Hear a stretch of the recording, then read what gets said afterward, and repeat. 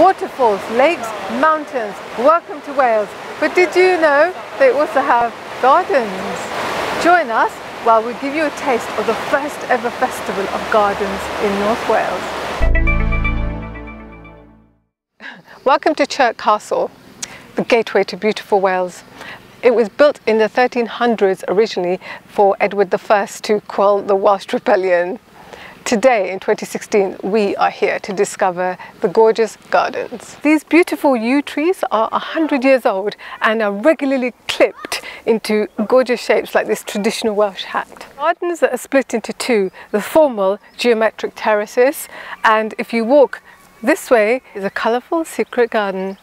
It's a beautiful spring day and I'm surrounded by a sea of blossoms. From beautiful pink cherry blossoms to white magnolias, this garden is so cleverly designed that you will see something in bloom all the way until October. You can enjoy the views of the castle from all four sides, but from this angle you get the best view of the formal gardens. As you can see, the yews are fantastic and they're Victorian. And it takes us about 8 to 10 weeks to clip them all, and we get about 3.5 tons of clippings, which all goes to cancer research. This is an Osmanthus woodii, which comes all the way from China, and in spring it has these white flowers which, although they're small, are really fragrant.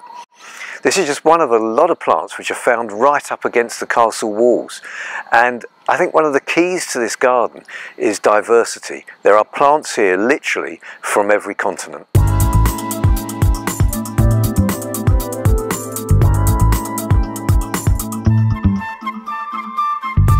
Behind me is the iconic Plas Tan y Bwlch at the foothills of the beautiful Welsh mountains. People come here to visit the gardens and the house, and also there's loads of fun courses you can do here. So the garden is littered with beautiful rhododendrons, such as the one I'm standing inside. This is almost 200 years old.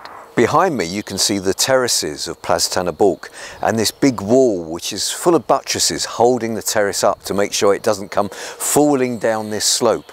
It's south facing, and beneath the terrace there are some wonderful plants from all around the world which just bathe in the sunshine, which pitches in to each part of the buttress. In there are magnolias from the Himalayas, there are Drimys which have come from South America, there are Osmanthus which come from China, and there are hibiscus which come from the Mediterranean region. One of the beautiful things about this terrace is on the one hand you have the rhododendron and on the other you have the magnolia. Just enjoying a delightful afternoon tea before wandering around the gardens of Plas Brondanw. Blue and gold, interesting colour combination. There's more blue and gold. The valley behind me was once sea, coastline. Until the embankment was built, about 5 miles away, the sea came right up into this valley. And that's the reason why we see these colours here, the blue and the gold, because Clough Williams-Ellis, the architect and the creator of this garden, decided that the blue represented the sea and the yellow or the gold represented the sand on the beaches alongside the sea. Camellias, hydrangeas, roses, colour all year round. Throughout the garden the hedges are broken up so you can get a wonderful view of the vistas behind me. Now, I don't know if you like drinking tea, but if you do, you've actually been ingesting the leaves of this plant behind me. This evergreen with white flowers on it is a camellia. It's Camellia sinensis, which comes from Japan and China. But in fact, this is the tree which gives you tea.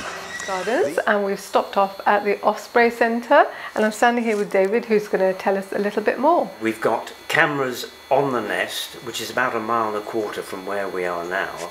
This is the male, who only arrived about 2 days ago, and he's just eating a fish he's just brought in. And this is the female, and he brought a fish for her about 2 hours ago. Oh. So she's pretty happy about that.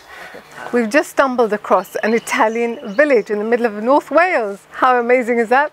It's called Port Meirion, and I'm standing at the highest point eating the most delicious gelato ever. I'm out into this wonderful garden beyond the village.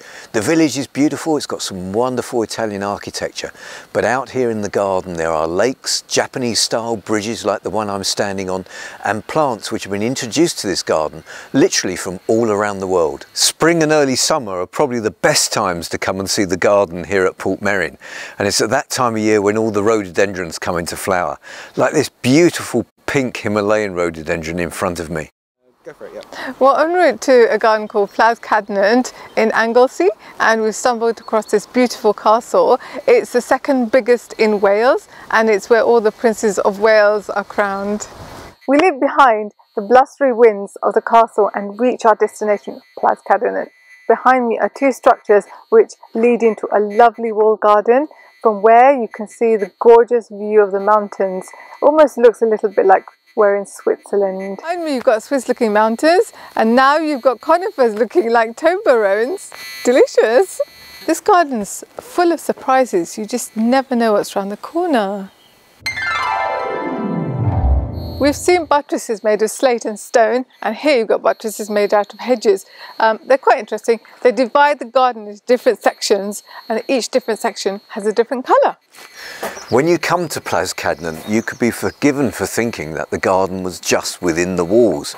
But in fact, if you go through this secret tunnel behind me, suddenly a whole new garden opens up, a woodland garden which is really magical. And you come out of this secret passage, and suddenly you find all these beautiful flowers, like these delightful pink azaleas that are here.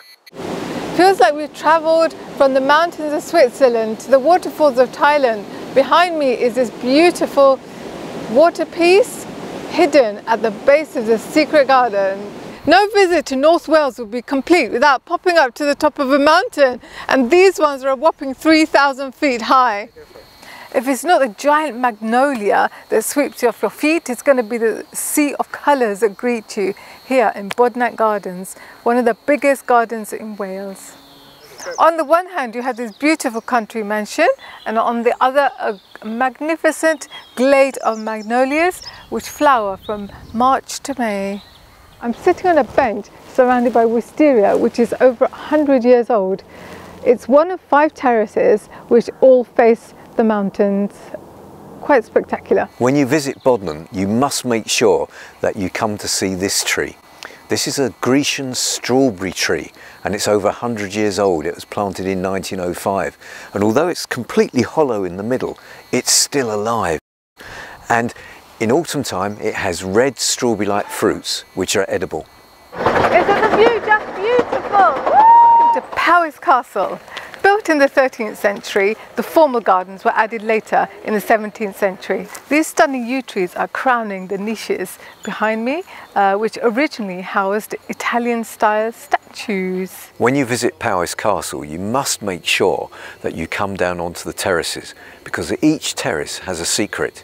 In the first one, there's an old fernery with lots of ferns from all around the world, and then you drop down to the next terrace where you'll find a conservatory or an orangery, which would at one time had lemons and other citrus fruits within it. But probably the most dramatic feature of the terraces are the big old yew trees.